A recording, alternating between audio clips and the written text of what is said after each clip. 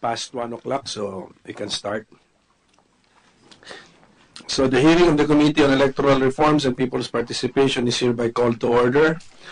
This is actually a continuation of the public hearing which was suspended last May 22, 2014. So may I call on the committee secretary, Attorney Joey Garcia, to acknowledge the resource persons here present. Yeah. Okay. Good afternoon, everyone. The committee would like to acknowledge the presence of our resource person in today's committee hearing. We have Director Teopisto Elmas Jr., Election and Barangay Affairs Department of the COMELEC. We have Director Attorney Joseph S. Vega, Legal Department, COMELEC. Attorney Albert Leonard Rodriguez, Legal Opinion and Research Division, COMELEC. Attorney Marjorie Martin, Deputy Director for Legal, Partido Liberal. We have Engineer Homer Bueno, Vice President for Luzon, PDP Laban. Mr. Ramon R. Casiple, Executive Director, Institute for Political and Electoral Reforms, IPER. We have Attorney Abraham Alcantara, Legal Department, Gabriela Partilis. I'm sorry, from ACT-CIS Partilis. We have Ms. Ligaya Santos Solomon, Political Affairs Officer 3, Gabriela Partilis. And Mr. Paul Nico Degolado, Legislative Staff, Bayan Muna Partilis. Senator. Welcome to all of you. And thank you for coming. So before we begin, let me inquire from the COMELEC. In the last hearing, Director Elnas, I think you made some commitments to submit to this committee. Draft provisions on the definition or the grounds for determining a nuisance candidate. And the pangalawa, draft provisions on declaring the following grounds as election offenses: nuisance candidate who received consideration for running, or one who ran for purposes of destroying the candidacy of another. Kasi I remember the idea came from you, so we requested if you could draft, no? Yes, Your Honor. Unfortunately, the members of the team last hearing, iba po yung kasama ko, and they were tasked to come up with the draft. I'll just follow it up any time of the day or tomorrow, Your Honor. Yes, because we want you to know that we like your suggestion, actually. So we're asking for a draft, but we will also come up with our own draft. Okay, so tuloy pa po yun, ha? We will await the submission of the COMELEC. Nakuha niyo po yun? It's about the, diba, there were two bills to add grounds for nuisance candidates, diba, to declare. And then sabi niyo, might as well make those as election offenses. That's a good idea. Okay, for today, we have calendared party list reform bills, which we will hear for the first time, and then we will hear for the second time the political party development bills, specifically definition of political party, accreditation, turncoatism, the budget, authorized expenses, limits in voluntary contribution, and the state subsidy fund. And we will also hear for the second time civil society organization bills. Siguro we should start now with the bills we will hear for the first time, the party list reform bills. These are, anong number yan? Ito na. Ito na. So Senate bills numbers 1449 and 1482. Yan ba? And then there's another one doon sa to make sure that 1904. Senate Bill 1904. Sige, so can we open the floor for discussion? We also have from the League of Provinces, Ms. Angelica Sanchez, the Policy Department. Honor, we do not interpose in the rights of... Gabriela? Good afternoon, Your Honor. With regards to the 3 bills already proposed by the Senate, Actually, Gabriela Women's Party is co-author of a House bill filed by Bayan Muna Party List pending in the lower house, proposing amendments to the Party List System Act. That's particularly similar with the proposed bill of Senator Ejercito. Our objectives in filing such a bill are, one is to strengthen and ensure that the party list system is reserved exclusively for the marginalized and underrepresented sectors of society, and to propose specific measures for a stricter compliance with the intent of the Constitution regarding genuine party list representation. Example are the eligibility requirements for the party list registration or accreditation, and enumeration of specific qualifications of nominees. Similar with 1904, no? Yes, Your Honor. And with regards with the two other bills by Senator Santiago and Senator Estrada, we are still in the process of studying the possibility of filing a parallel bill to increase the women's participation and representations in the party list system, as well as in other public offices. Question. Sabi mo, you mentioned that you already have co-authored the bill. Yes. So, can you compare it with 1909? Kasi halos yung title ninyo, almost the same. So, Yes. may difference. It's actually all of it. Same. So, parang counterpart siya. Yes, Okay. Your Honor. Okay, pati so para siyang counterpart. Okay, Opo. so good. So, at the same time, umaandar na sa both houses. Yes, Your Honor. So, no changes in the House bill. No proposed changes, but we are still, with regards to the women's participation in public offices, we're still doing study of it. Mon, you have a stand dito sa party list reform? Good afternoon, Mr. Chair. I'd like to comment on the Bill 1904, reserving the party system to marginalized and underrepresented sectors.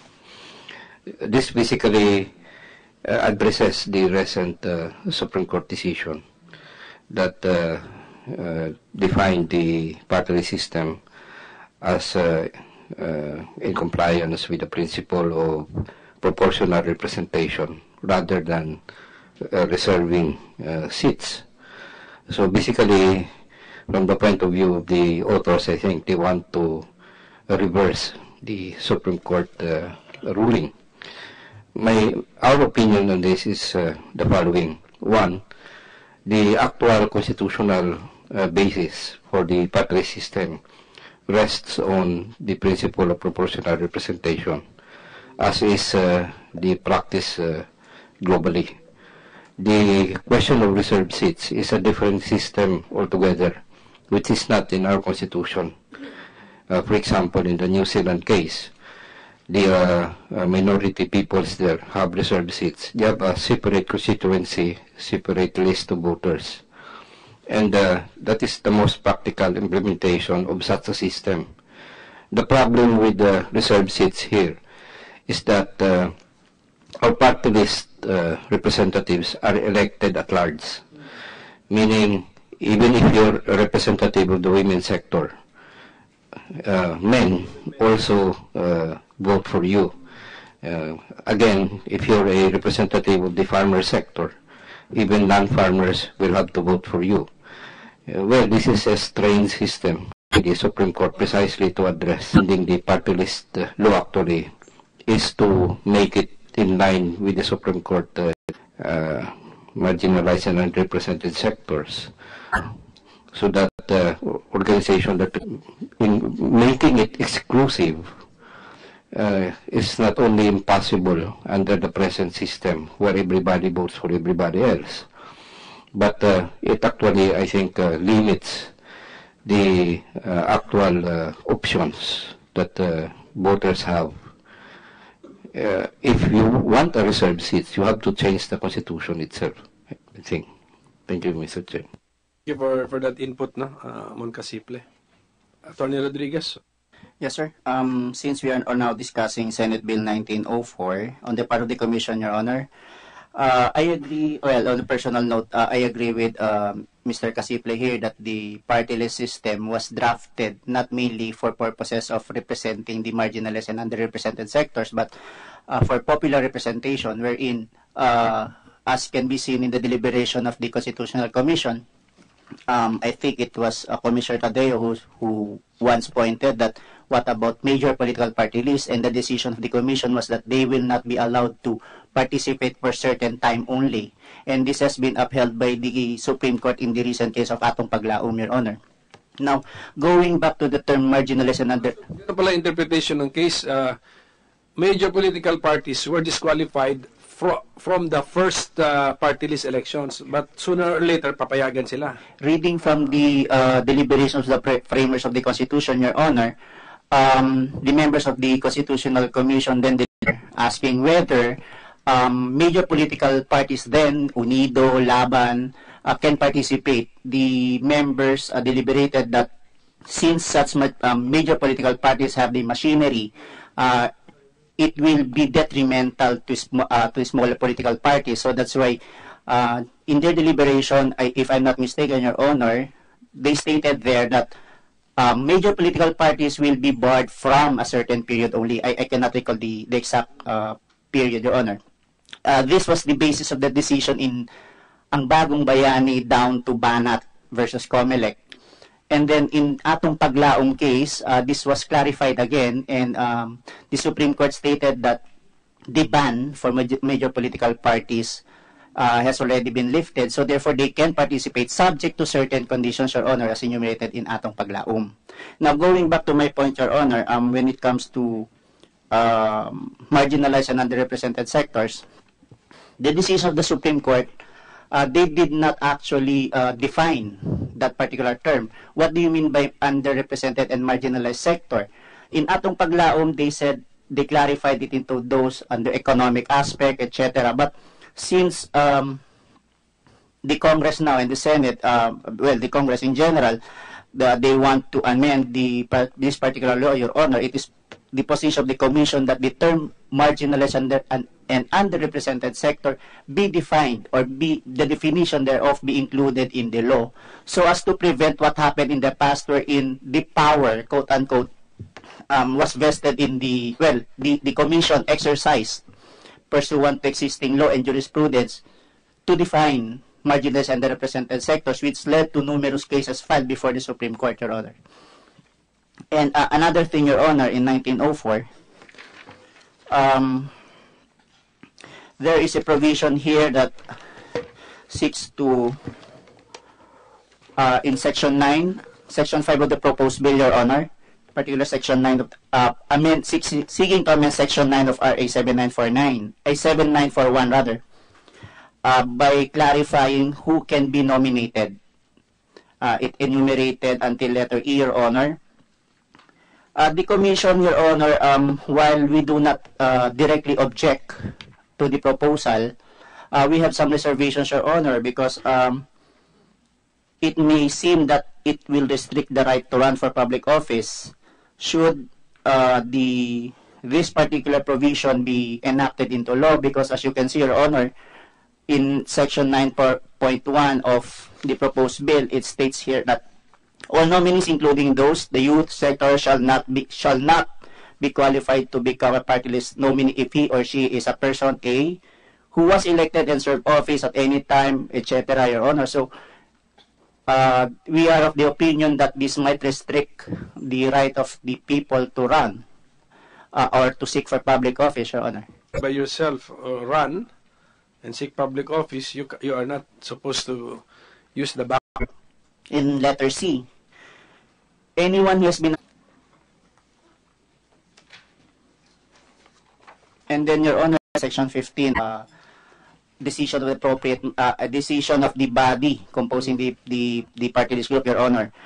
We have some reservation here, Your Honor, because learning from what happened in the Coalition of Associations of Senior Citizens, wherein an issue is as to who will remain as representative in Congress due to the, quote, resignation of one of its nominee, this proposal will address such issue, although it is then it needs to be elaborated or clarified, Your Honor, so as to prevent any circumvention of this particular provision should it be enacted into law. Director Enlas. In addition to that, Your Honor, at present we have the law on recall, which covers only local public officials. And in this case, I believe that once a member of a party list representative qualifies and in fact assumes office as representative or member of the House, then the qualifications, etc., shall be subject only to ito quaranto na sana ito ang by what authority, or it will not be subject to recall, upon which the organization will look into. And another point, Your Honor, is under the same bill. It would be better if COMELEC, as far as operational aspect is concerned, be given the prerogative to set the timelines as far as the filing of the petition for accreditation and the acceptance or the reception of nominees, Your Honor, so that COMELEC will have this flexibility, Your Honor. Let me acknowledge the presence of Attorney Melchor Monsod, the Buhay Party List. Welcome, sir. But Director Enlas, I think if we give the power to the party list organization to recall their nominees, that also emphasizes the point that the seat belongs to the party list, not to the person. So, kaya ngayon ang question ko, di ba there are registered party lists, di ba, in the COMELEC, and they have articles of, ang tawag natin doon, incorporation or bylaws, di ba? You should have, did you require them to to specifically make it clear in their articles and bylaws what is the body, the supreme governing body of the party list, which makes the supreme decisions within the party list? Dapat po ganun. Kasi yun ang yung recall nung if they kick out as member their current congressman, therefore that congressman loses the seat because he is only congressman by virtue of membership in the party list. Actually, gusto ko to ang provision na to because that highlights niya. But dapat it should be a requirement by the COMELEC when you register as a party list, klaro yung structure. Kasi you will, in case of dispute, you will be, parang corporate dispute dati, takbo ta SEC, di ba? Ngayon, ganitong dispute, takbo sa COMELEC. Kayo ang magde-decide. How come matapin sa senior citizens? How come you were not able, you came up with a Solomonic decision na hinati nyo pa? Bakit, why can you not decide on the basis of the papers nila? Who are, iti-trace back nyo lang yun eh.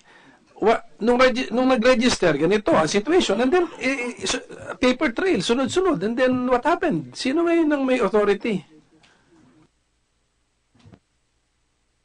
Actually, Your Honor, is the decision of the bank, and it's beyond our... Kaya, there was a controversy. You resolved the controversy on the basis of the structure as reflected on the paper submitted to you. Well, ang nangyayari, Solomonic decision, hati. And anyway, I don't know, subject to compromise bang who gets to sit to sit in the party list. Well, anyway, we welcome also Mr. Eric Alvia of NAMFREL as a resource person. Any other comments po on? Pero in the opinion of the COMELEC and the resource persons, if we enact such a law that we limit the party list system to underrepresented and marginalized, it will be constitutional. Tinignan ko yung party list provision sa sa Constitution. Hindi naman in-emphasize na underrepresented and marginalized eh. Hindi. Sige. Attorney Monsod? Yes, Your Honor. I think we should go back to concepts. Under our system, we have two types of representation in the lower house, the district representation and the party list representation. Of course, the intention was to give opportunity for as many sectors to be represented, not only the districts. The marginalized definitely was given this opportunity as well. But there are certain advocacies that maybe a political advocacy or a social advocacy that has difficulty in getting in. But with the party list system, these advocacies are now represented. In our case, Buhay, we have specific advocacy. We have very clear advocacy. And therefore, when we presented our application way back at the beginning of the party list system, we emphasized that we are coming in because of those advocacies. And this was approved by the COMELEC because of that, not because we are limited to marginalized. We have marginalized members, definitely. We also have members who are, shall we say, at the middle and even upper strata of the social structure. But our representation in Congress and in the COMELEC is that we are there because of our advocacies. And I don't think the misinterpretation, I think, of the general public is that party list is limited to the marginalized. So every time there is a debate, the focus is marginalized. I don't think that was the concept here and abroad and anywhere, even in Europe. The party list was not limited to the marginalized. Although we, the Buhay Party, represent the marginalized as well as our advocacy. That's why, Attorney Rodriguez, you were about to say something. By reading the constitutional provisions on party list, do we see there that this is meant to be limited to the underrepresented and marginalized? Well, Your Honor, the Constitution states that it shall be the House of Representatives shall be composed of, etc., and then the party list representative constitute 20% too. And then nakalagay po rito is that shall be filled as provided by law by selection or election from the labor, peasant, urban poor rather, indigenous cultural communities, women, youth, and such other sectors as may be provided by law except the religious sector. What I was talking a while ago, Your Honor, is that doon po sa deliberations ng Constitutional Commission, nailabas na rin po nila yan kung ano po ba talaga ang pwedeng i-represent ng party list. I think there was nagkaroon po sila ng consensus, may dalawang grupo na gusto is purely for marginalized and underrepresented sector lang, at yung isa will be open, parang yung sinabi po ni Sir Mon Casiple kanina, based sa European system na proportional representation. And natalo po, if I'm not mistaken, 20-17 po yata yung boto. Nanalo po yung proportional representation. Yes po. Kaya po lumabas po dyan yung tanong, katulad po sinabi ko kanina, that pwede bang mag-participate ang major political parties, etc., etc. Ang sinabi po nila doon, pag major political party ka, you will be barred from participating within a certain period. Pero pag maliliit na political parties, then that is the time para mapalakas mo ang iyong political party. Then you will be allowed to participate. Kaya nga po yung iba pong members ng Kongreso ngayon, Bayan Muna, Akbayan, hindi naman po sila talaga nagparehistro as marginalized and underrepresented sector during the first time, but they are registered as political parties po, although hindi lang po sila categorized as major political parties. Question is, if we enact such a law, which we will limit now the party list to underrepresented and marginalized, will this be open to a constitutional challenge? Kasi Attorney Martin of the LP. Good afternoon, Mr. Chair. I think, Mr. Chair, there will be a forum for questions because as we see, Actually, Your Honor, the latter portion of the first paragraph of this provision says that shall be elected through a party list system of registered national, regional, and sectoral parties or organizations.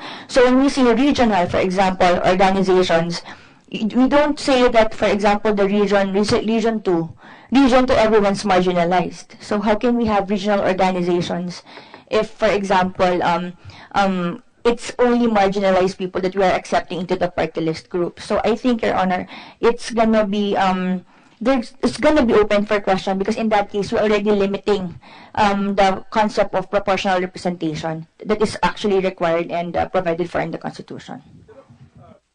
Engineer Bueno of PDP Laban. Good afternoon, Mr. Chairman.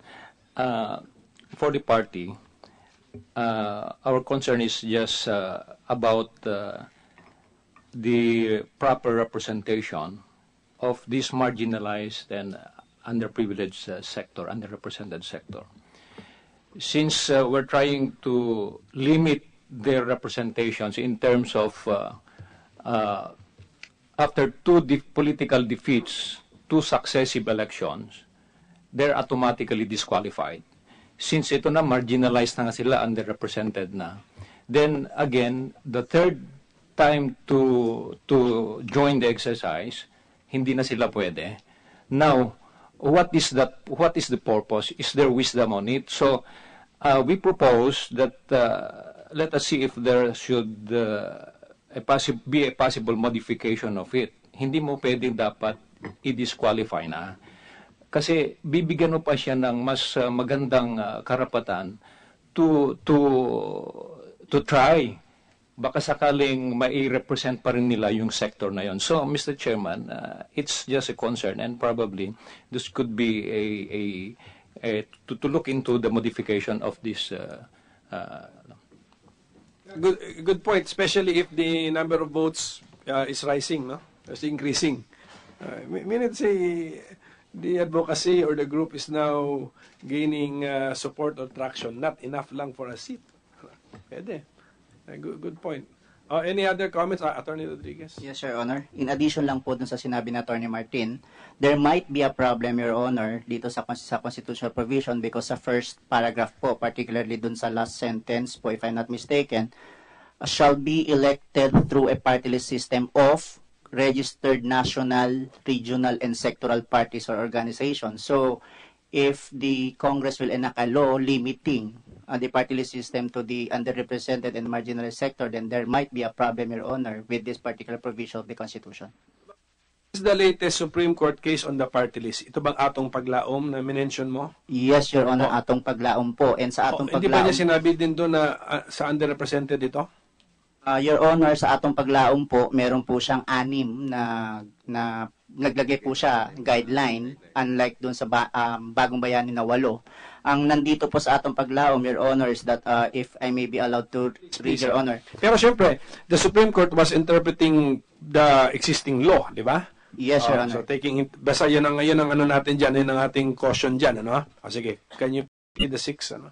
Yes, Your Honor. The new parameters for party list to be followed by the Commission under the atong paglaom, number 1, 3 different groups may participate in the party list system. Number 1, national parties or organizations. 2, regional parties or organizations.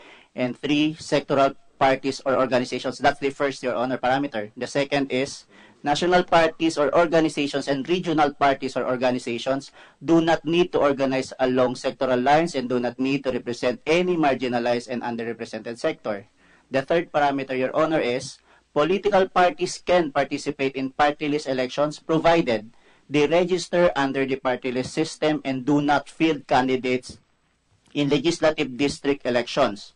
A political party, whether major or not, that fields candidates in legislative district elections can participate in party list elections only through its sectoral wing that can separately register under the party list system. The sectoral wing is by itself an independent sectoral party and is linked to a political party through a coalition. The fourth parameter, Your Honor, is sectoral parties or organizations may either be marginalized and underrepresented or lacking in well-defined political constituencies. It is enough that their principal advocacy pertains to the special interests and concerns of their sector. The sectors that are marginalized and underrepresented include labor, peasant, fisherfolk, urban poor, indigenous cultural communities, handicapped veterans, and overseas workers. The sectors that lack well-defined political constituencies include professionals, the elderly, women, and the youth. The fifth parameter po ay a majority of the members of sectoral parties or organizations that represent the marginalized and underrepresented must belong to the marginalized and underrepresented sector they represent. Similarly, a majority of the members of sectoral parties or organizations that lack well-defined political constituencies must belong to the sector they represent. The nominees of sectoral parties or organizations that represent the marginalized and underrepresented or that represent those who lack well-defined political constituencies either must belong to their respective sector or must have a track record of advocacy for the organization. The nominee of national and regional parties or organizations must be bona fide members of such parties or organizations. And the last parameter, Your Honor, is national, regional, and sectoral parties or organizations shall not be disqualified if some of their nominees are disqualified, provided that they have at least one nominee who remains qualified. So yun po yung 6 na parameters na po ng atong paglaom. Bahani, bakit ganun?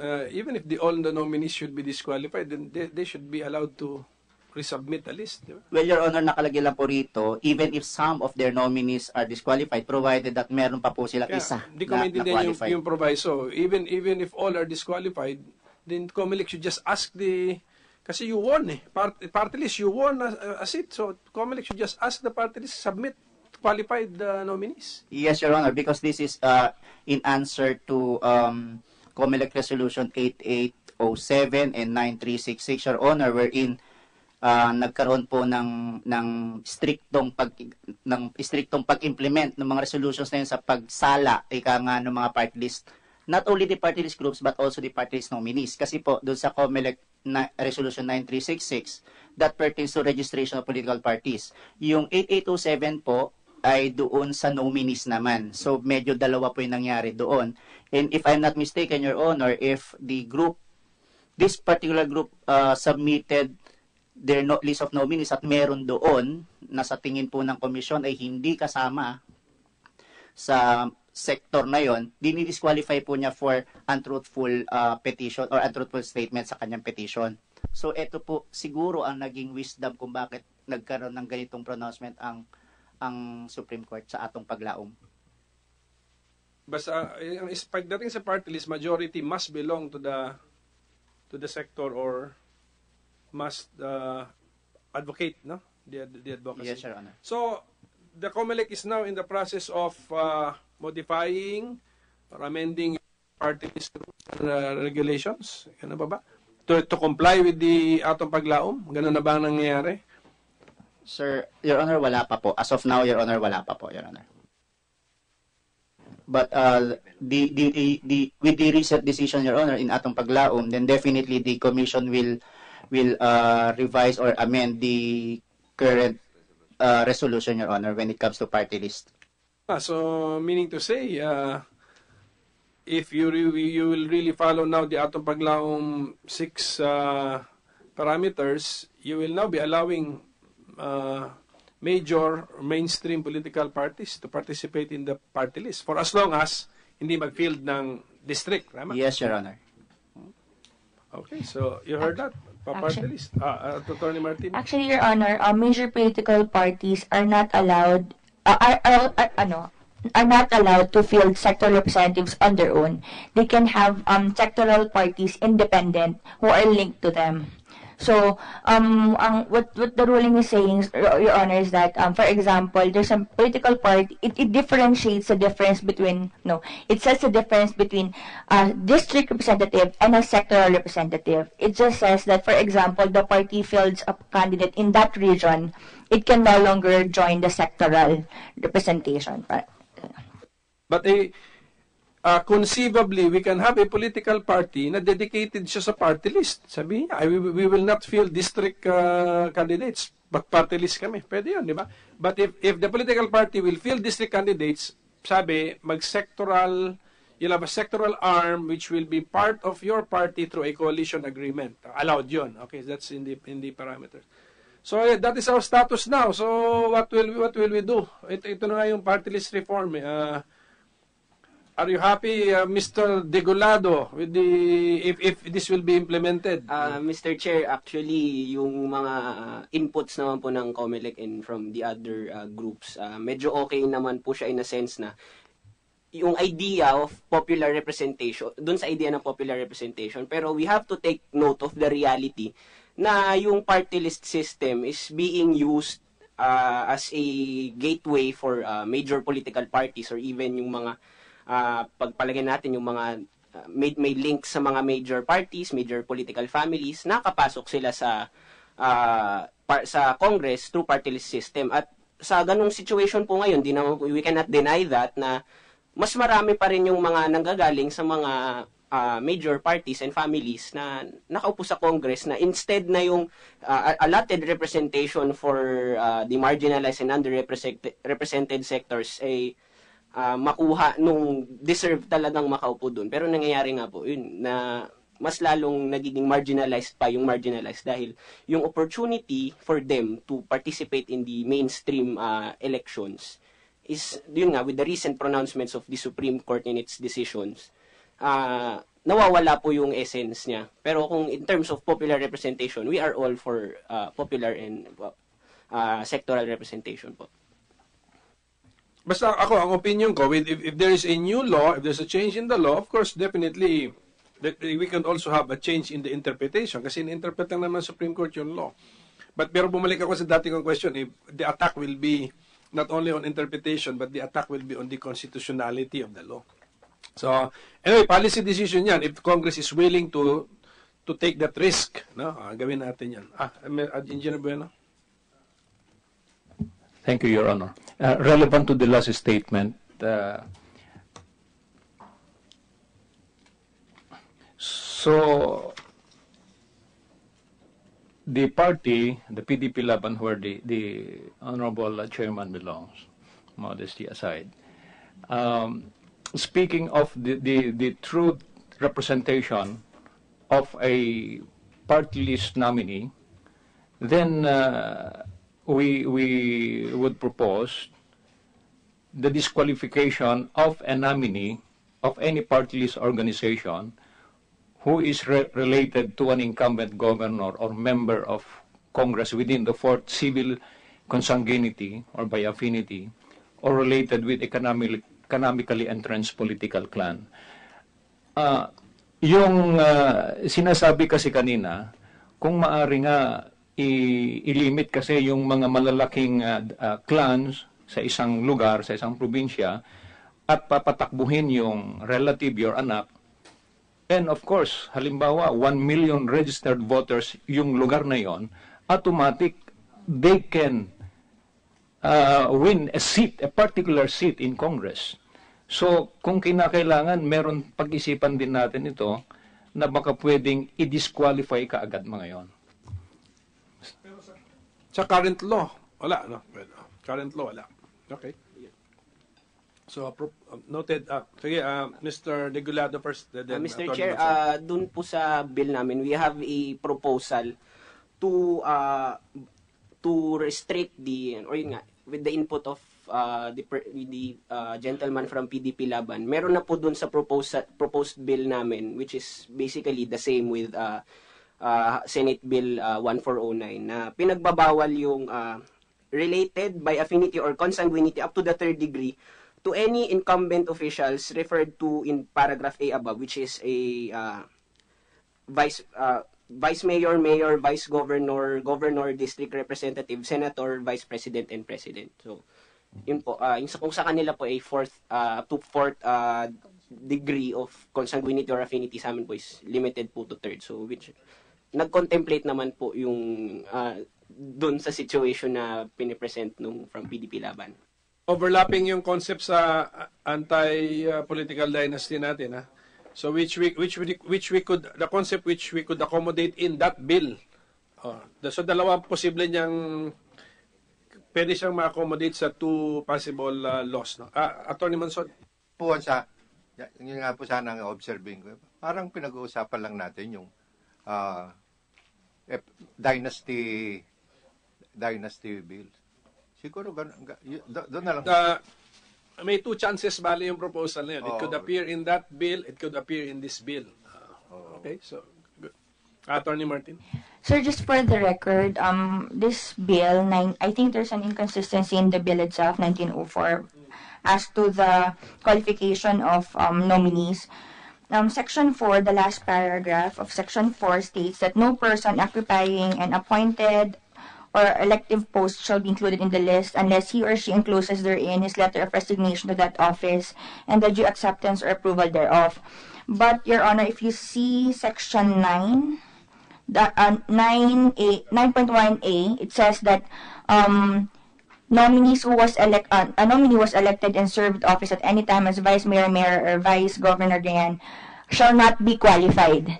So in the first provision that I read, there was a proviso saying that someone who occupied an elective post shall be a nominee.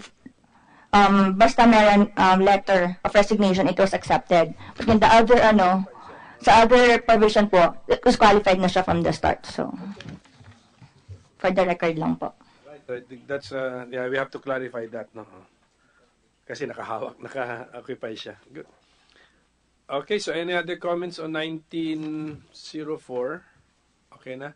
But how about to say yung gender equality, yung equalization of the genders? I think I came to realize that the party list would be the best vehicle to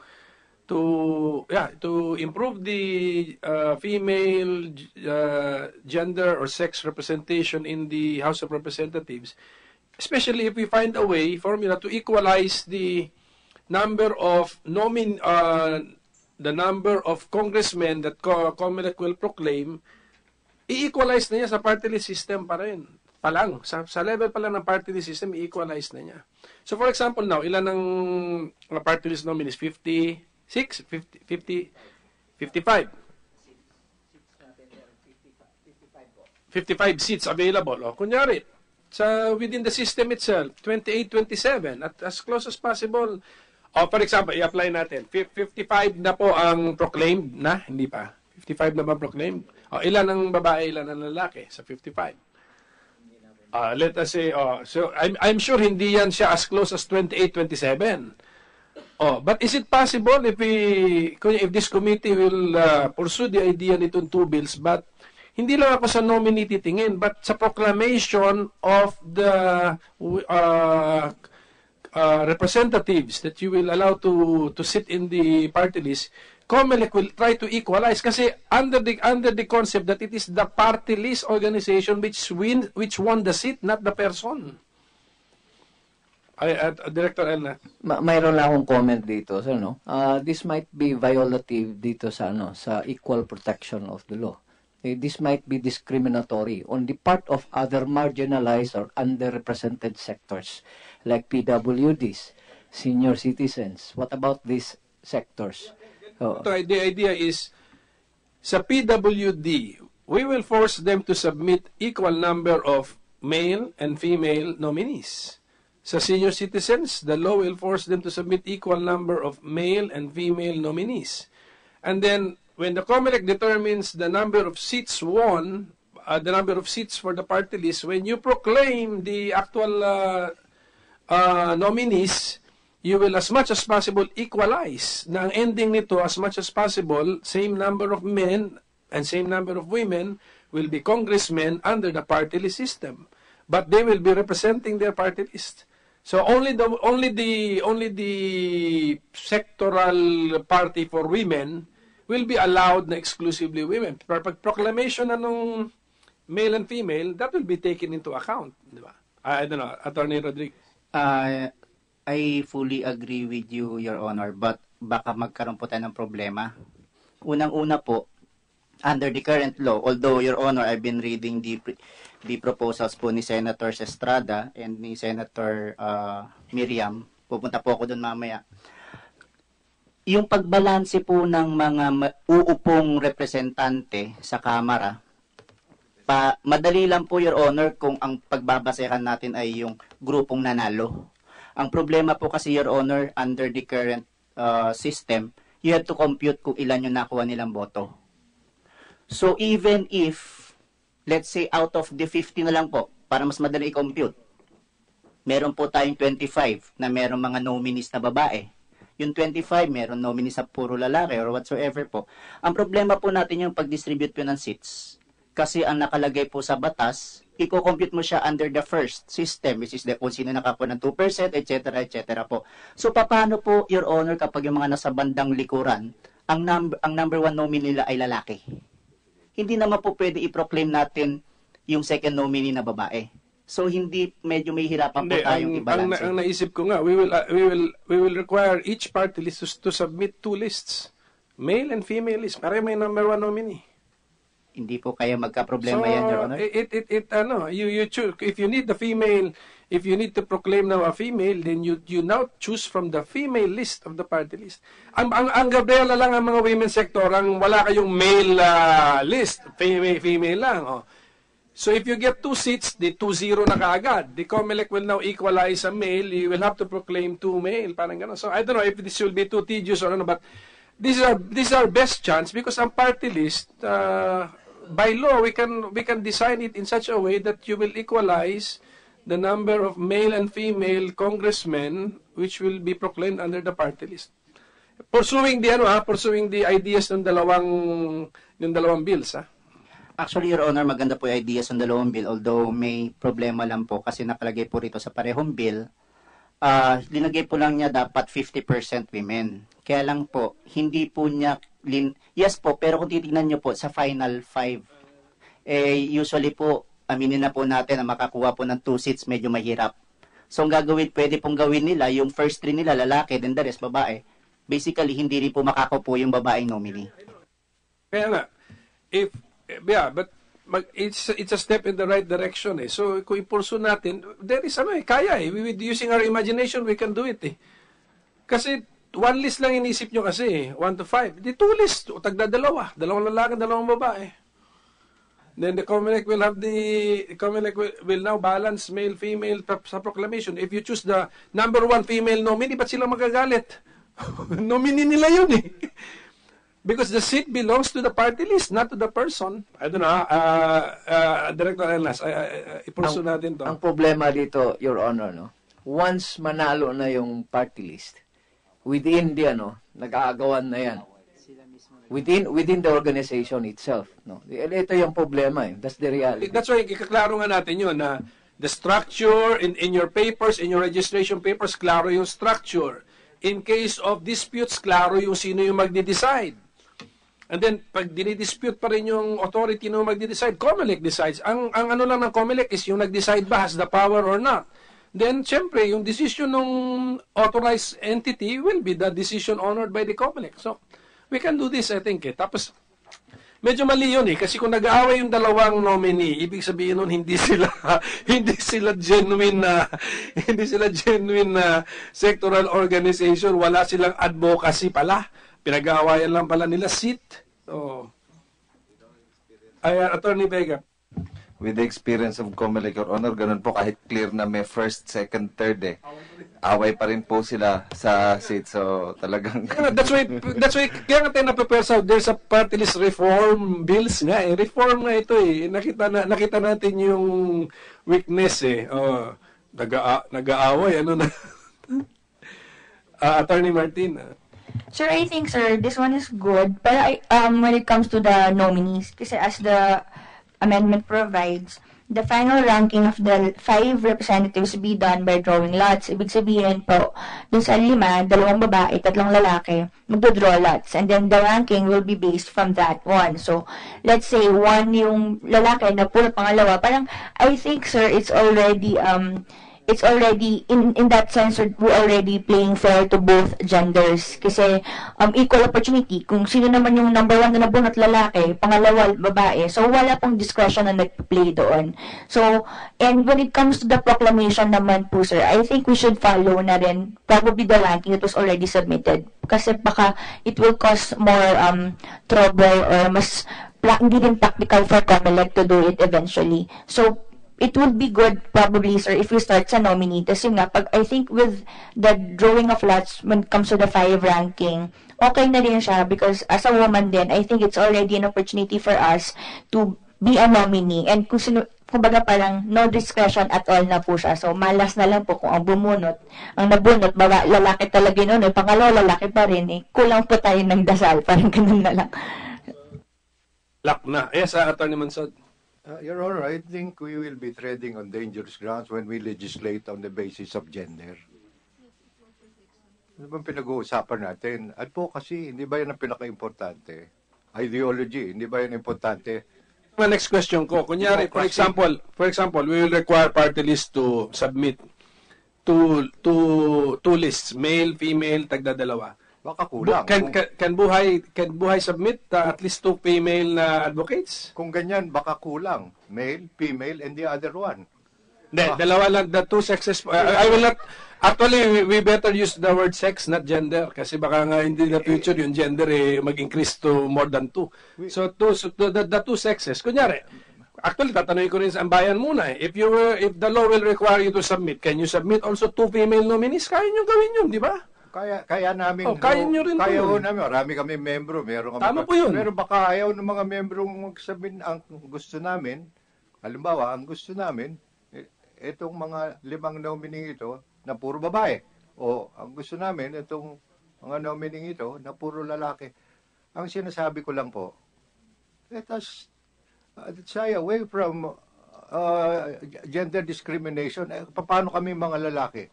Kami sa ako personally, hindi ito party. Tingin ko, ang api dito sa ating komunidad ang lalaki. And I'm speaking for personal opinion. Pero anyway, if we require the 2 lists naman na dalawang lalaki, dalawang babae, I don't think ano tayo sa bias doon, no? Pero in other countries, as pointed out by my staff, may yung zipper yung term, di ba? Zipper na alternating. Ganon din po yun. Pero pinipersa rin, Atty. Monsod, sa ibang bansa, pinipersa nila. Male, pag male si number 1, number 2 si female, number 3 si male, number 4 si female. Ganon. Di po sa district representation gano'n na rin dahil parang gusto natin yung timbang ng... Hindi sir, hindi nga. Kaya nga precisely, hindi nga in a democratically, in a popular vote, yung mga district, let the people decide po yun. That's why the party list is the vehicle to try to as much as possible equalize. Let the female sector catch up in positions of in elective positions. Gagamitin sana natin yung party list. Ito, I think yung dalawang bills, ganun din naman yung ganun din yung kanyang objective, except that dinaan lang niya sa equalize first, as much as possible equalize in the nominees. Oh. But if we carry it out, why are we fixated sa one list? Why can we not come up with 2 lists? Kaya ninyo, except ang women's sector, hindi kaya yun. And anyway, so it's just an idea, no? But I'm sure Buhay party list can comply if you're asked 2 lists. 2 lists, male and female, ng advocates ninyo, champions ninyo. I think you can comply. If there is a law that requires us, yes, sir, I know. We can physically and numerically have the capability to submit as many lists as would be required. Kaya nga sir, and then if the number 1 female nominee should be proclaimed as congressman, tanggap din ninyo yun. Okay po sa inyo kasi number 1 female nominee. Tama po ba? Pero sa amin po, parang ayaw natin yung magkaroon tayo ng gender bias, parang ganyan. Bakit yung mga kababaihan nagre-reklamo? Di mga kalalakihan din magre-reklamo. As a matter of fact, yung mga kapatid natin na hindi kababaihan at hindi kalalakihan, nagre-reklamo na ngayon. Bakit? Huwag natin pasukan. Kasi, affirmative action yan because ito nga, ina-apply ko sana nga sa current, wala lang data sila, Director Elnas Sa 55 na nakaupo na party list, ilan ang lalaki, ilan ang babae. So, makita natin na lamang ang, kahit hindi tayo tumingin sa official documents, lamang ang lalaki. So, ganun po yun, Atty. Monsod. I don't think it will be unconstitutional if there are 2 equal lists, male and female. 3 names each, 2 names each. So what's so unconstitutional about the requirement? Yes, sir. Sa Constitution, wala naman she and he. We the people. Hindi, and when we say he, it means both, hindi naman for she and he. In other words, hindi natin sinasabi, ang babae, lalaki, we, the people, irrespective of what your gender is. Hindi, I have all the respect for women. I definitely like women. But wag tayo mag-legislate ng based on gender dahil kulang ang representation nila. Dadating ang panahon, mas dadami sila dahil mas marami ang babaeng mamboboto. Kung maganda ang kanilang advokasya, mas marami ang uupo. Pero historically, nag-i-evolve tayo. Nung araw, hindi nga sila pwedeng bumoto. Ngayon, nakakaboto na sila. It takes time for them. At saka nung araw, ang konsepto natin sa babae, ang trabaho nila, yung pinakamahirap na trabaho, which is homemaking. Ngayon, gusto na nilang pumasok doon sa mag-welding, magkuhan, lahat. Sige, kung gusto nila yun, hindi okay. Pero, pag mag-legislate tayo on the basis of gender, palagay ko, delikado yan. Boss, kaming mga kalalakihan na naaapi ngayon, paano na yan ngayon? Attorney Monson, ang buhay party list, meron ba kayong official position sa Senate Bills numbers 1449 and 1482? Na ganyan din po yung hangarin actually. It's to a lesser degree lang po doon sa actually yung two bills na yon, minamandate na nila na more women in the list of nominees. Are you against the two bills? Po, particular namin yung advocacy. Dahil babae o lalaki, kailangan very strict kami doon sa pro-life posturing mo. Yan. Regardless of male or female. Wala po kaming gender bias. Advocacy ang just as I suspected. Kaya acceptable nga sa inyo na ganito. Opo, acceptable naman sa lahat actually. Ayos, sinong gusto? Simon muna din, Attorney Martin. Thank you, Mr. Chair. Actually, I would like to insert the idea of opportunity. The Constitution guarantees the equal opportunity, and human rights, of course, contain it. But opportunity is different from mandatory. Kung ang usapin po sa tingin ko ay obligahin mo na maglagay ng hindi nominee, I think nominee is opportunity. Pero yung paupuin mo kahit na hindi siya number one, that's already, I think, discrimination. In the sense that kung may number one yung party list, whether lalaki o babae, dapat yun yung pumasok kasi napili siya. May problem kasi dito. Do you force the party list kung isang seat lang, na kailan yung seat niyan ay babae? Kahit na number one niya ay lalaki. Kung i-mandatory mo yan, obligado kayong number 2 kukunin. I think masyadong intrusive na yun sa internal processes ng party list group. Pero kung usapin ng equal opportunity for serving, I think you can mandate na lahat ng nominee, and I support the two bills dito, pwedeng i-mandate nila 50-50 na nasa listahan ng nominees. Pero kung ano yung actual na ranking ng nominees nila, I think you should leave it to the party list. 5 nominees, law lang naman yun, di ba? Nasa law. So, actually, we can change the number, di ba? Yes, Your Honor. At least 5 lang po nakalagay. At least 5. Okay. So, you can change the number. Change that one even number. At saka, pwedeng ilagay din ng record na may mga party list groups na aware of that at minandate nila sa kanilang sariling constitution yung percentage ng kababaihan na nasa list of nominees. Kaya hindi tingin ko problem yung ganun Pero maging problem yan kapag nag-ranking na at ang number 1 ay lalaki, just because kailangan may babae, tinanggal mo yung number 1. May problem ako nakikita, it's not a question of gender or sex. It's a question na yung number 1 ranking, nasa number 1 rank is lalaki. For the simple reason na lalaki siya, tatanggalin mo siya kasi dapat babae.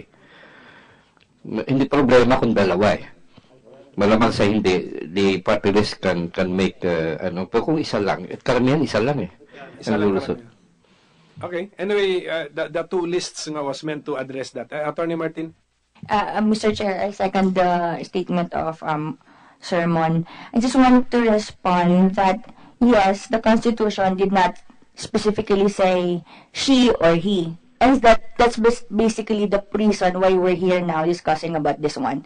Kasi the Constitution did not provide naman na this should only be for the male population, this should only be for the female population. That's why we're here to balance things out and to give opportunity, balance to everyone. So yung danger din po na eventually mas madaming maging babae in public service, that's actually the danger that we are trying to control here na.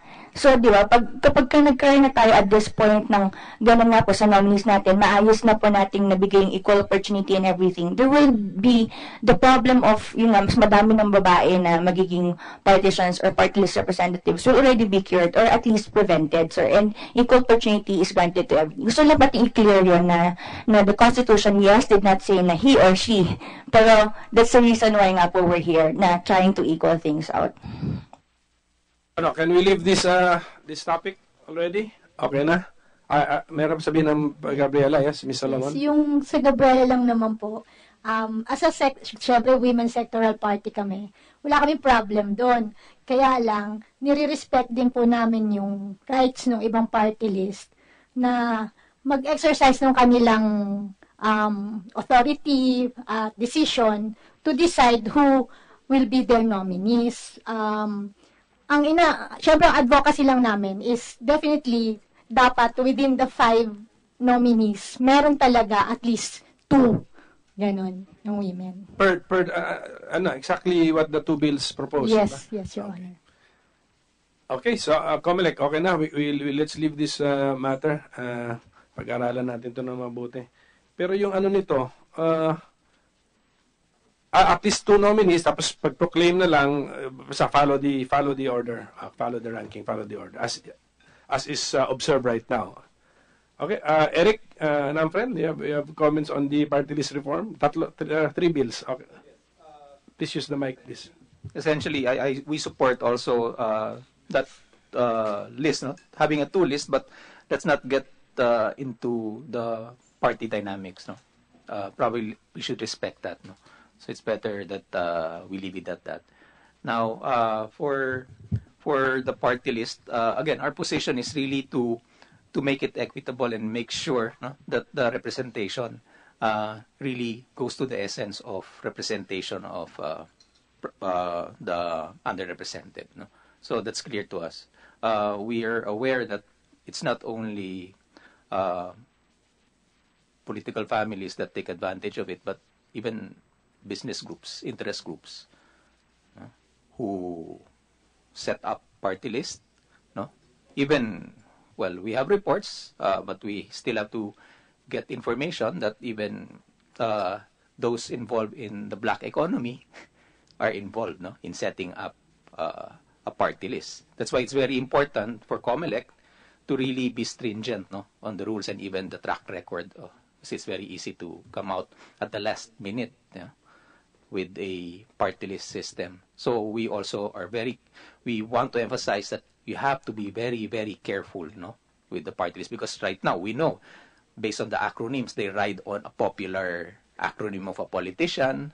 Then we know that they are they're an interest group, no, that sells a particular commodity, no, but they push for their business interests. So that's one caution that we want to probably share, no, with the body. Under the present law, kunyari hindi wala tayong mapas, walang pagbabago. Is this scenario a possibility?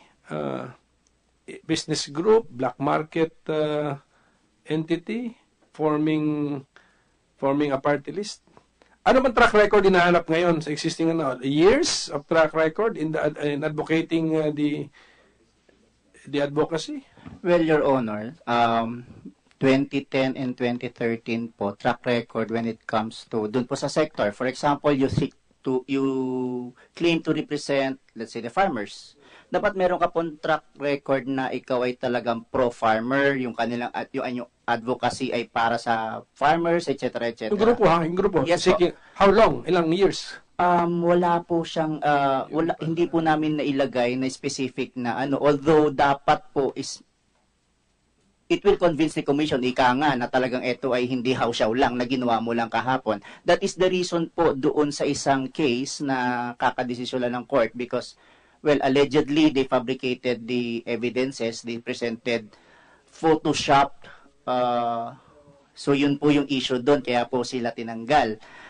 Going back po sa track record, yun po yung tinitingnan namin. So kaya nga po maraming natanggal noon na even if they are incumbent or sitting party list groups, pagdating po ng 2013, nakita na hindi naman pala talaga siya member ng marginalized and underrepresented sector, pinagtatanggal po namin sila. Kaya po yung atong paglaom case ay napakahaba ng kanyang caption dahil lahat po sila ay nagsitakbuhan sa Supreme Court. Ito na yung purpose nitong 1904 ni Senator Ejercito. Pero yun na nga, linilimit lang nga niya sa marginalized, pero stricter ang pag-screen kasi.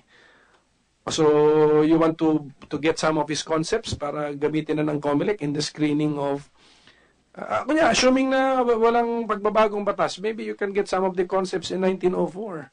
Yes, Your Honor, that it's a very good idea, Your Honor, but however, we have to abide pa rin po doon sa atong paglaom na medyo nag-relax siya, hindi lang konti, but todo. Kasi papakita po rito, yung sa previous rules po kasi namin, particularly yung recent one po, 9366, binis po namin sa Bagong Bayani. Ang sinabi po kasi sa Bagong Bayani ni Justice Panganiban is that they should belong. Dito po hindi. Advocate lang po pwede na mas maluwag na po ika nga. So yung pong concern ni Mr. Alvia kanina na pwedeng etong mga grupo na to na hindi naman pala talaga members but they claim that they are advocates, etc. Kukuha lang po sila ng isang advocate para maging nominee. Pasok na po tayo doon. If ever may ma-accredit, is there a proceeding to annul, to contest the accreditation of a party list? Well, Your Honor, under the current rules po ng COMELEC, meron naman pong petition na to cancel. And who can file it? Anybody po, any interested party. In fact po, just like in every petition, any interested party can file an opposition. Ang masama nga lang po, kokonti lang naman po or even wala ang nagpa-file ng opposition. Saka lang po sila kumikibo kapag na-accredit. Limited. Hindi, pag na-accredit na, pwede pa? Hindi, ang party list, pwede pa ma-annul yung accreditation niya? Pwede po. Kasi sa party list, all existing party list must be interested in every applicant, di ba? Dapat gano'n. So, at least yung vigilance, yung level of vigilance nandun, supposed to be, ha? I think, Your Honor, that's the reason why marami pong party list na kasama sa casualty ika nga noong for purposes of 2013 elections dahil nakalagay po sa party list law that the commission can cancel even motu proprio yung mga petitions ng party list kapag hindi po nila na-meet yung mga requirements. So, ang ginawa po namin dyan, under 9366, COMELEC Resolution 9366, pinagsubmit po namin sila ulit ang mga documents nila, track record, etc. So, nung nakita po namin na medyo may konting conflict or medyo hindi makatotohanan yung kanilang mga pinagsasubmit, yun po yung reason kasi kasama po yun sa powers namin under 7941 that we can cancel also their petition. At Engineer Beno, sir muna. Engineer Beno, then Attorney Monsod. Thank you, Mr. Chair. Regarding the accreditation of a political party list, I believe there is already a strong mechanism on how the COMELEC requires these organizations to be accredited. You have just said that there are requirements. You let the applicant to give all the requirements as needed. Now, sinasabi ko na meron silang strong mechanism. Ang kulang lang ay yung sa COMELEC to validate yung sinasubmit na requirements. For example, the law requires na itong applicant na ito ay magsasubmit ng list of leaders nationwide. Remember that the party list representation should be nationwide, hindi lang region or isang lugar lang. So, kung ang may COMELEC ay may personnel to validate or on record Hindi natin alam kung paano diya gagawin. Pero I'm saying na merong wide discretion ng COMELEC na i-validate, meron silang power para ma-validate ito. One way to ma-disqualify muna kaagad, you will be able to trim down the nuisance applicants. Kasi ang dami talaga nagpapalusot. Correction, Omer, pwedeng ang regional sa party list. Ang election nila is nationwide, pero regional sila. Pero I think COMELEC does it, pero pag nalusutan kayo, you still have the power to reverse your accreditation. That's the point, huh? That's your Director Elnas, please. Actually, we have the mechanism on that, to check the veracity as far as the qualification and the organizational structure for each and every applicant for accreditation. Usually, pinapadala yan through our regional directors and provincial election supervisors and down to the election officers to conduct investigation and to ask questions about conduct investigation as to the existence of these organizations down to municipal or city level, Your Honor. And they submit it to the commission, and the commission through the law department will evaluate and assess, then come up with the decision, Your Honor. But COMELEC is telling this committee that as far as the minimum period for the track record for the advocacy, wala on paper yan, ha? Tama po ba yun? Kasi medyo baka improvement yun kung lagyan natin. Pwede po siguro, Your Honor, baka nga pag-isipan nyo, pasa nyo sa ENBA, baka improvement kung lagyan nyo ng figure or whatever. I don't know, bigla ko lang naisip na baka improvement yun. Kasi, Your Honor, I was a former staff ng commissioner, so we are assigned to evaluate po yung mga petitions na binibigay. Wala po kasi siyang definite na, let's say, a year before registration. Even the registration with the SEC, Your Honor, hindi po kasama yun doon sa law eh. It's just the COMELEC po ang nag-include sa... Pero required na siya ngayon. Opo. So, nilagay po namin siya 9366 that aside from the kasi nakalagay po doon yung ating catch-all provision, ika nga, and such other documents which a commission may require. So, linagay na po namin doon yung iyong track record, ang iyong SEC registration, laws and bylaws, etc., etc. po. And because of those requirements po, marami po kaming nakita na medyo kulang. Hindi mo na-meet, so therefore, hindi ka karapat-dapat ma-accredit or yung iyong accreditation ay dapat ma-cancel. So, ganun po yun nangyari noong 2013, Your Honor. Ang nakuha ko sa observation ni Mr. Alvia ng NAMFREL, kinakatakutan nila yung instant.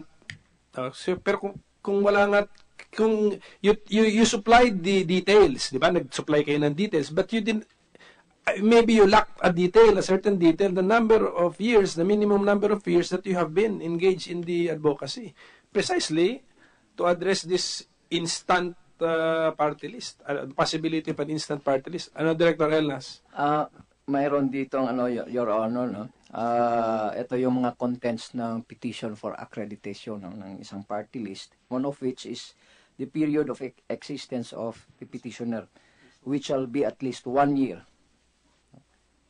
at the time of the petition. So yun, you're looking for 1 year. Yes, sir. Masyado yatang sige, at Mr. Albion, just to clarify also, I'd like to ask COMELEC, is it also imposed on the nominees? Because you may have a legitimate party list group, but but they would choose a nominee because he or she is popular or who would boost probably the chances of winning. Is it imposed also on the nominees? Step by step yun, di ba? Accredit the group as a party list, and then another resolution yata yung nominees. Nabanggit ni Atty. Rodriguez kanina, ibang resolution yun sa nominees. Sige, habang inaaral muna ng COMELEC kung masagot lang ngayon. And then, sige, Atty. Monsod, what's your point, sir? Ito lang pong sa akin. Tama, una-una, ang party list pwedeng regional, pwedeng nationwide. Kami po, nationwide kami. Maybe isang dapat tignan natin, kung regional, baka pwede nating limit. Anong region, ilan region, anong region ka? Dahil pwede, halimbawa, malaking region, Bicol, for instance, laking region dyan. Kung 3 regional ang nandoon, di 3 sila. Siguro, baka we can have a law that limits regional representation to 1 per region. So, that's regional. Kami, nationwide kami, we registered as a nationwide political party, marginalized political party. Yun po. Pangalawa po, yung COMELEC, I think, the power of COMELEC should be looked into by this committee. Alam nyo, maraming salita, maraming usap-usapan na bibili yung registration sa aquat. Kasi masyadong maluwag or masyadong malawak ang kanilang discretion. Pwedeng, nagtataka nga tayo, ba't yung pumasok, ba't yung hindi pumasok, yung mga ganyan. Dahil daw, which may be wrong, hindi tama. Yung 1 year, masyado maikli. Po. Yung 1 year track record. Isa sa mga... Masyado po maikli yun sa tingin ninyo? Baka nga po. Kasi nga may yung on the matter of instant party lists. Pero tignan natin yung track record nga. 1 year, 2 years, pero tignan natin. Or yung uri ng kanilang... subjective na masyado, no? Track record. Pero sa ngayon po, masyadong unfair sa COMELEC, pero they are branded. Parang palinggo doon. Pwedeng may kilala ka dito, makakapasok ka. Which, to my mind, is unfair. Pero lumabas ka, yun ang usap-usapan. Sige. Finally, kami namang mga matagal nang sumasali dyan, kakaba-kaba pa rin kami. Pwede nila kaming i-delist. If they decide. Even if you won seats. Lahat ng eleksyon, kasali kami na sa party list. And number 1 kami, pero next election, kakaba-kaba ka. Hindi mo alam kung i-delist ka. Dahil pwede nilang gawin yun. And I think there were a few na delist na halal na. Sir, let's look at the law. Ano yung, kaya nga, point out to us, ano yung ginagamit ilang grounds para i-review natin yung source of power nila. Yung kanilang power po. Saan kaya doon? Which one? Anong ginagamit ba? Ano yung kinakatakutan ninyo na power nila para ma-review natin? Yung mga unwritten power nila, yun ang coach. Pero, Atty. Mansod, in case if you review the law at ma-refresh ka, makita mo, communicate with us para ma-review din namin. Ngayon, finally po, siguro, matatapos na tayo. Meron na kami experience inalis namin na member namin. So, if there was a discussion when I came in about that, we did so. We have expelled. Ano lang namin, sir, kung sa mga ganyan, in case of dispute, i-question niya, dapat from your papers, sa registration papers, klaro kung sino yung nag-decide. Kasi i-uphold na ng COMELEC. Tama po. Tama po. Dahil sa yung issue yun, na-resolve, sana sasabihin ko, na-resolve, finally, using our bylaws. Tama po yun. Yun ang klaro sa amin. That's very good. Opo. Thank you. Attorney Rodriguez, Director Anlas, sige please. Yung sinasabi ni Sir na kinakabahan sila right after elections, no? Parating yung elections, kinakabahan because they will be submitting for their manifestation of intent to participate in the elections. Siguro hindi naman siguro ganun sir, kasi sa batas, especially number 7 and number 8, number 7 says that it has ceased to exist for at least 1 year. That's one. Then number 8, it fails to participate in the 2 preceding elections or fails to obtain at least 2% of the votes cast under the party list system. So, pag wala ka namang problema dyan, you don't have to worry. Nakaupo. Pero anong case last time, nakaupo na hindi inallow mag-participate?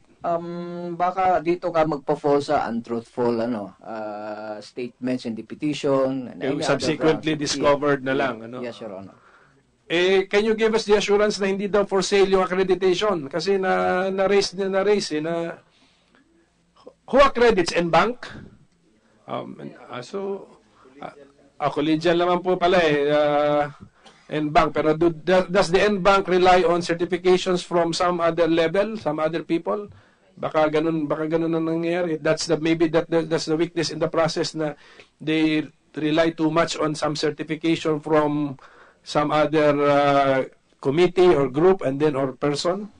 Usually, Your Honor, that's one of the documents that the commission will look into, like certifications or reports or the investigations conducted by our field personnel, Your Honor.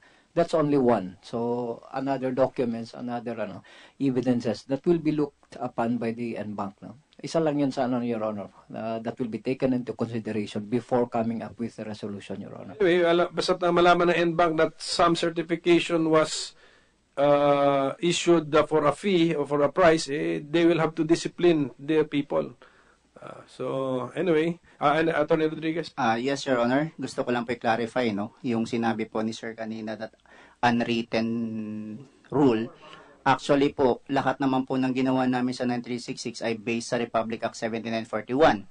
Number 1 po, yung po sinabi ni Mr. Alvia kanina, gaano ba katagal dapat bago ka pwede maging nominee? Nakalagay po sa Section 9 ng Republic Act 7941 that he must be a member for at least 90 days.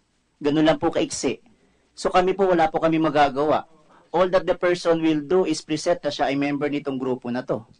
And then number 2 po, yung pong sinasabi kanina ni Attorney Monsod na unwritten rule or power, yung pong nakalagay sa aming Resolution 9366, lahat po yan ay base sa 7941 at saka sa mga decisions po ng Supreme Court.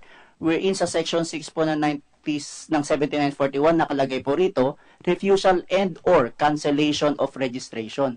So ibig po sabihin, even if registered ka na, if you violated any dito sa mga nakalagay po rito sa batas, pwede po namin i-cancel. Hindi naman po siguro vested right na pag na-register ka ay hindi na pwedeng i-cancel ang iyong registration. It must be a radical change. For example, all of a sudden, nag-advocate na kayo ng violence. Yun, mga ganun. Siguro ganun. Yes, diba? Your Honor. Like for instance, existing ka na party list, then ultimately, may nagpa-file na may nagka-question sa by receiving foreign aid or donations. That's one ground in which that's a blunder on the part of the by accepting prohibited. At any rate, Your Honor, there will be due process, hearing, presentation of documents and evidences and etc. Your Honor. Before one will be before we leave the topic, ACTCIS, Attorney Alcantara, maybe we can hear from you and then ayusin na natin ito. Mukhang okay naman, we can proceed na. Yes, thank you, Your Honor. We would like to extend our gratitude for inviting us to this public hearing, and we would like to manifest our full support to electoral reform, particularly in strengthening the party list system. I would have to agree with the observations of Attorney Monsod with respect to the first bill that was mentioned earlier, that with the additional qualifications that limit the nominees for party list representatives. I think it would be an undue limitation if we would just like to go into the wisdom of the additional qualifications so as not to disqualify other qualified individuals who are legitimately supporting the advocacies of the party list. And with respect to the women's groups, Your Honor, I would also agree with the suggestion from our colleagues that we can put mandatory women represent nominees in our lists. However, we should not. I agree that we should not put additional restrictions on the ranking. I think that will serve enough the intention of women's representation in Congress, Your Honor. And thank you, Your Honor. Alcantara. Ms. Sanchez, before we leave, if you have some inputs na po. Yes, Mr. Chair, I would agree that there is really a need to put the women nominees in the list. But however, we have certain reservations as to list wherein there are the women to two lists, basically because of the principle of the equal protection clause of the law. But maybe probably, Mr. Chair, your suggestion for that zipper list would be a more practical one. That's in the yes. two bills. Sige, so ganito, for the past 2 hours, we discussed 3 bills, no? Yung 1904, medyo pag-aralan ko muna ulit yun yung sa underrepresented and marginalized because of the constitutional angle. Pero itong mandating 40% women nominees. I think pwede na itong TWG na po natin ito. Sayang sayang we're opening already the party list. Sana comprehensive reform na on the party list, pero baka mas mahirap, tagalan. So step by step na lang muna tayo, incremental. But these two bills are just on the nominees. Yun lang po, doon lang po muna. Sige, so we are ready, I think, to subject the two bills to a technical working group to finalize the wording, and then we will report this out to the plenary. Pero let's continue to review the party list system at gawa tayo ng comprehensive omnibus bill reforming it. Pero mag-policy decision din tayo whether we will limit it to the underrepresented and marginalized. Then necessarily, of course, the Supreme Court will modify its interpretation if it should survive an attack on its constitutionality. Ganun ang ready lang tayo sa mag-policy decision tayo ron. Pero siguro ang natin na resolve natin today is yung women nomination. So for lack of time, itong political party development bills natin, Mon, we'll hear it again. But I'm telling you, ang gut feeling ko, this state subsidy fund is going to be controversial. I mean, with the people, I don't know. And then itong civil society organization bills, maganda naman ito. I think bottom-up planning lang naman ito. Wala naman siguro tayong wala naman tayong rito. Attorney Martin, LP, wala naman kasi yung bottom-up, yung concept of the bottom-up planning, local development councils, NGO, kasi ngayon ngayon yata ang charge is parang kung may company union administration NGO or yung administration ni mayor NGO niya, so ini-improve lang yung system. Attorney Vega. Ang comment lang po namin dun is yung scope and limitation din lang po ng participation ng mga NGOs or CSOs, because sa isang bill hindi po siya defined kung sino magpa-participate lang or accredited. At sa isa rin, parang hindi po delimited masyado kung sino magpa-participate. Can CSO from Manila participate in the planning in the regions, or is it national or regional? So yun lang po yung medyo hindi clear doon sa batas. The second hearing na ito on these bills, but I don't know if the League of Provinces, if you have, and the other leagues po sana, especially siguro dito sa CSO bills, no? Ms. Sanchez?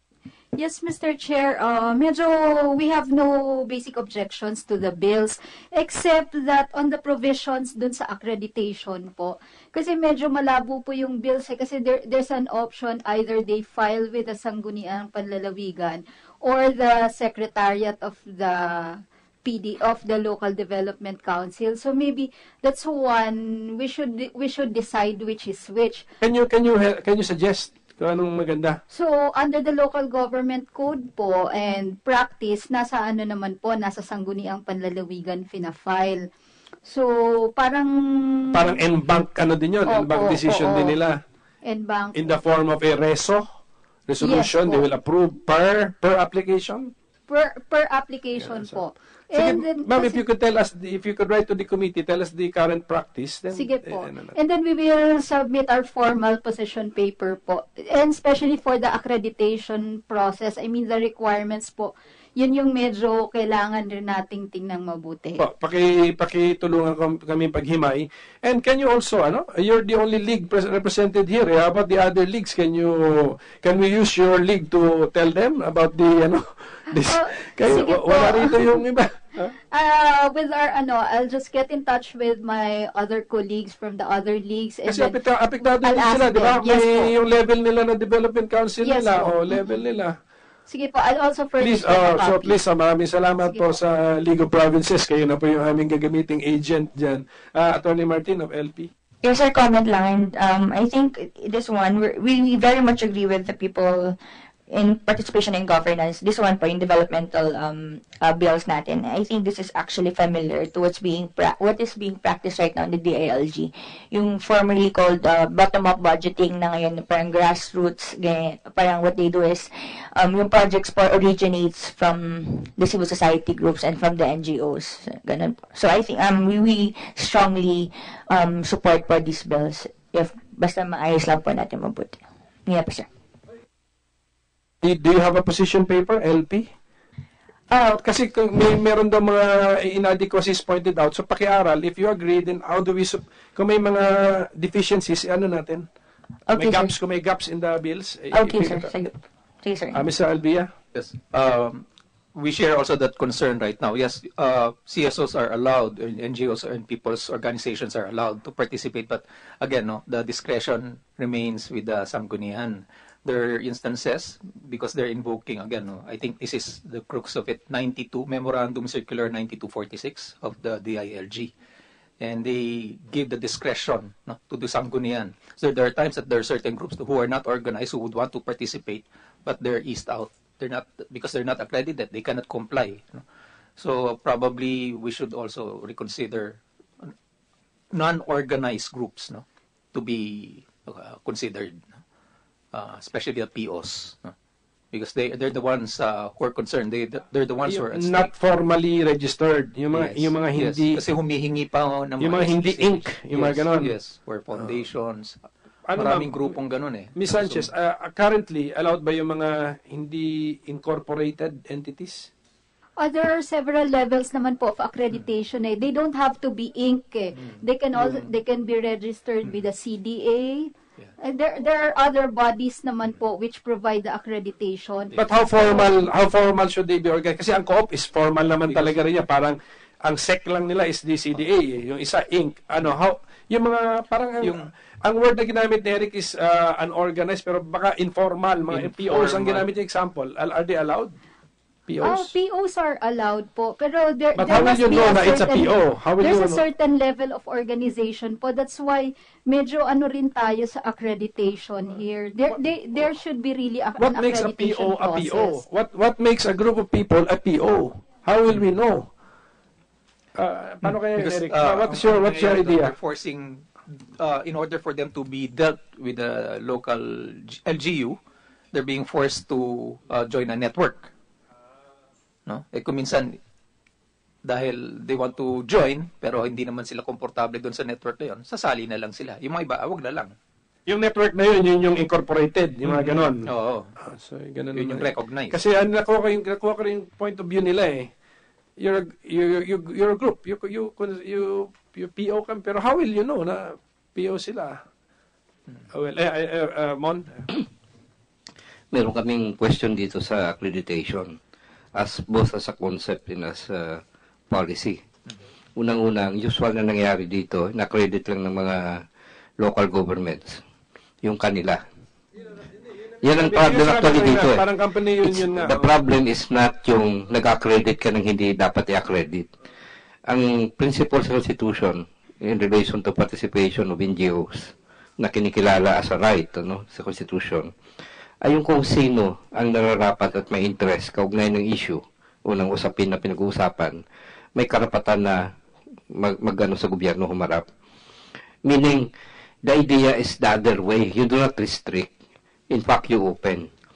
Ako tingin ko, ang single restriction dito, and this applies to non-organized groups included, kapag ikaw ay constituency in a certain jurisdiction, every individual citizen, kahit hindi siya organized, pero let's say, nakatira siya sa isang barangay, may say siya sa takbo ng barangay na yan.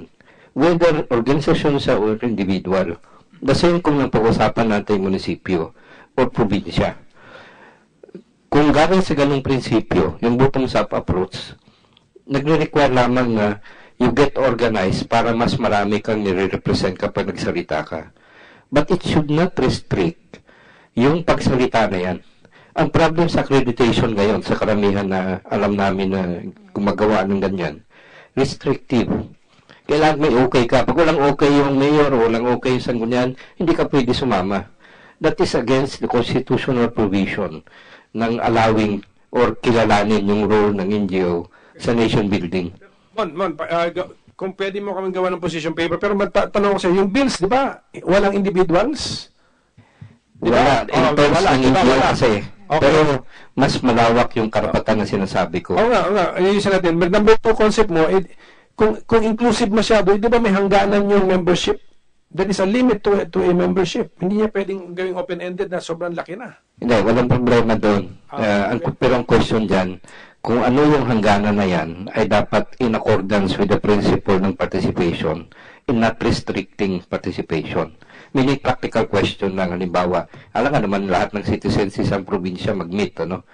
Pero kung may gusto sumama, you could not restrict. Kahit ako individual, gusto ko sumama sa diskusyon na yan. Ang gagawin lang dapat ng provincial government is to provide a venue. Hindi naman necessarily face-to-face. Halimbawa, may internet page na pwede maglagay ng opinion ng bawat taga-probinsya. Ako sa tingin ko, ang restriction lang doon ay kung ikaw ay resident ng ganung jurisdiction. Kasi kung, halimbawa, taga-Manila, makikialam sa isang town doon sa probinsya, malayo sa kanya yung usapin na yan. Kung ganun lang ang restriction, sa tingin ko, pwede na. The rest is ministerial meaning, ang gusto makialam, once na maliwanag tigaroon siya, is to register. But you like the bills? We should have laws like this. Kailangan yung ganung bills to make it orderly, ano. So, pero yun na nga yung caution ko. Kailangan talagang i-review yung can we ask for IPER's position paper how to sige po. Kung mali ang focus, i-refocus natin, o kung may butas ano naman ang part ng mandate namin yun. Okay, sige. So, Mama, okay. Sige, Mr. Bueno, last word, and then we have to Thank you, Mr. Chair. By experience, as a former member of the provincial board, yung accreditation ng mga people's organization, usually may mga environmental concerns, mga yan, karamihan, galing sa mga bundok-bundok, PO. Pero actually, by experience, hindi namin sila nire-register na May level lang, may level yan may qualification din. But then as to yung talagang in-accredit ay yung mga legally accredited organizations. Talagang meron siyang personality to show.